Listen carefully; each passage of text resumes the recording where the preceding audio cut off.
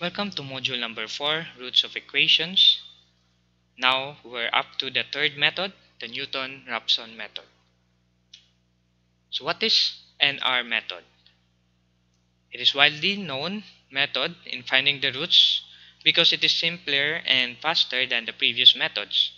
The only drawback of NR method is its usage of the derivative function f prime of x and the function itself. Thus, NR method is only useful when the derivative f of x, f prime of x, can be readily computed. Okay, so let's start with the Taylor series expansion. Okay, so in the Taylor series of expansion, we have the function itself. Okay, if you want to get the next point, okay, I plus 1, and you have the, if you have this, for example, in this example graph here, so if you have the x1 here and then the next point 1 plus 1 2, okay, so basically we have to get the this line here, okay, and until we reach this point. Okay, so so this is expressed by the Taylor series of expansion. But here we just get the first, the function itself at point x1 or I in this general equation, plus the first derivative of that function times the difference of x1 and in this example x2, okay, plus a certain function that represents all other remaining higher degree functions. Okay, so you can be the second derivative, third derivative, until so on and so forth. Okay, because it's possible that your function, okay, let's say you have a function here, and then it is described by this point. Oh, sorry, it is not possible. So from this point, and then like that, no. So from this point, so this line from certain x5 to x6, for example, no, at point x5 to x6. Okay, so you can define this line with a Taylor series of expansion. So combination of different derivatives. Okay, so we just assume that OZ, or this, the one here, okay, is a function representing higher degree functions. Okay, so equating the function into 0, which is the goal of the root of equations, which is equating it to 0 and then finding the x that makes it 0. Okay, so assuming okay, so we have this one. Okay, assuming that xi is very close to xi plus 1. Okay, it's very close, meaning if you have two, for example, x5 and x6, just between it's like two dots, no, that is very close to each other. Okay, so then you can neglect OZ. Okay, so OZ, so you can, it's negligible, so the value of that one is not so significant, thus we can truncate it or we can remove it. Then we have this equation.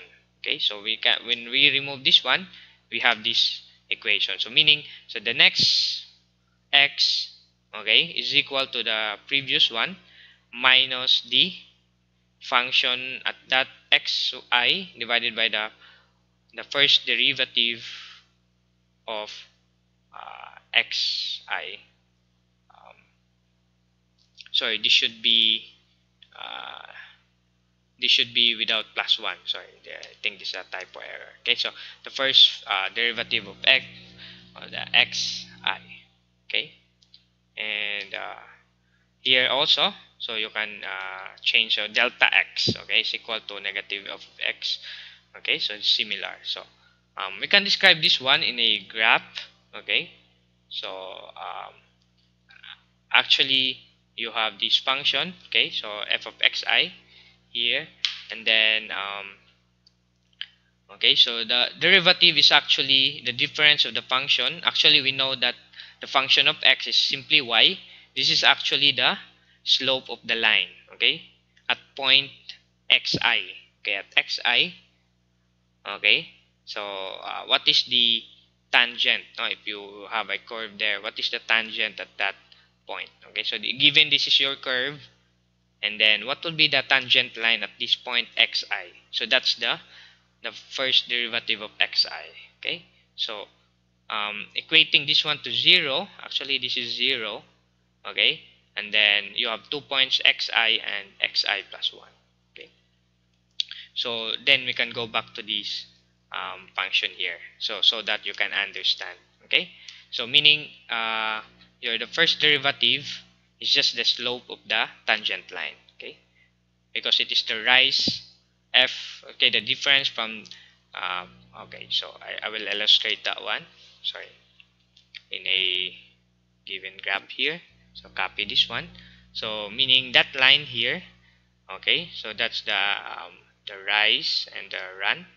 Okay, so this is delta y, and then this is the delta x. Okay, so f prime of x, okay, is equal to delta y over delta x. And we know that this one here, okay, so the delta y is 0, and then f of x1, xi.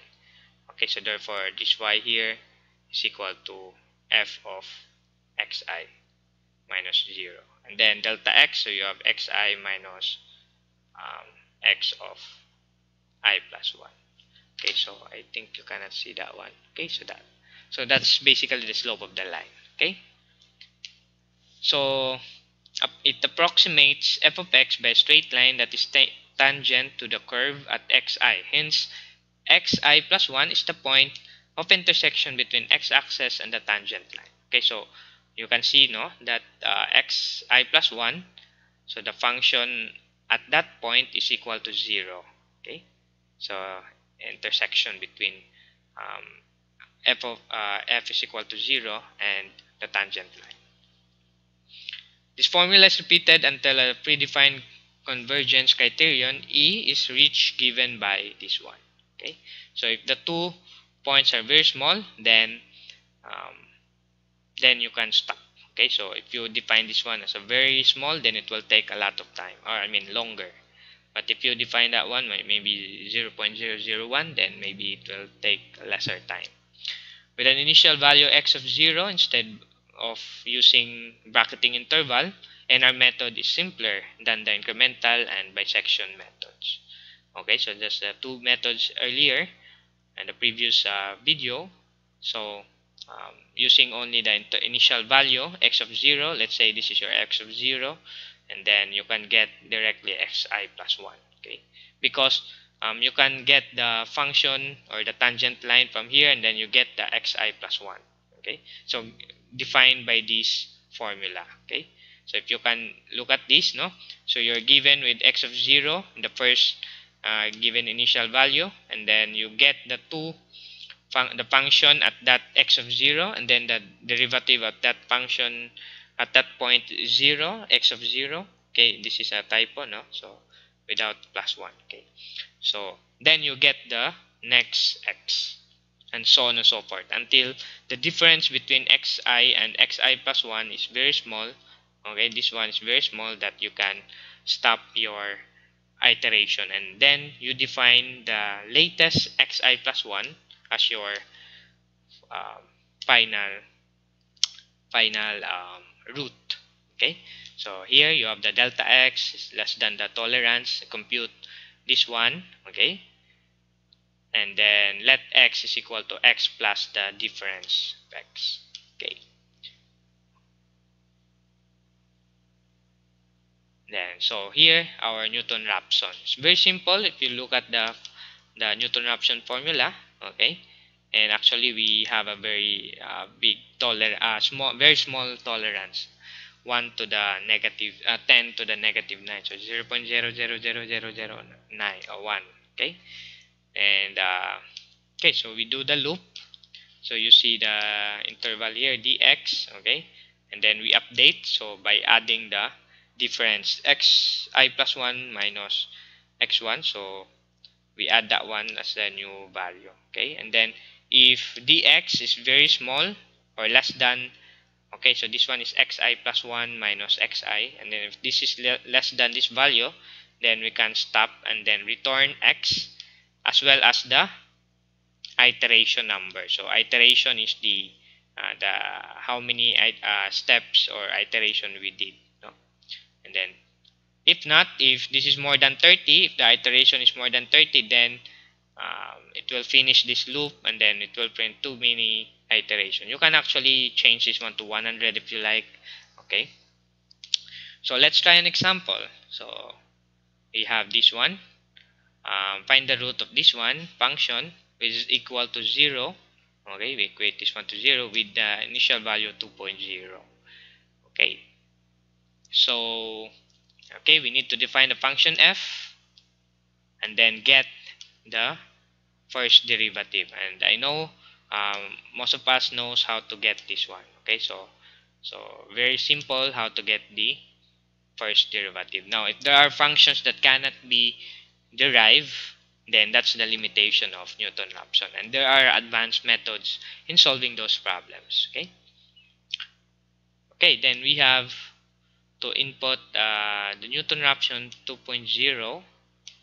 Okay, actually, I think if I'm not mistaken, so the input of Newton-Raphson is simply the um, x. Okay, and then it will given this f of x and df of x, and then we define this one globally, so the Newton-Raphson will recognize the two functions here. Okay, and then you just input the initial value and then it will give you the root. Now take note, the root is very you see the value very 2.0999. Okay, and if you notice the true value, if you compute it analytically, okay, is 2.1, which is very close, no? 2.0999999. Okay, so if you round it off to 10th digit, so that will be 2.1. Okay, that's it. Very simple. Okay, for the Newton-Raphson method.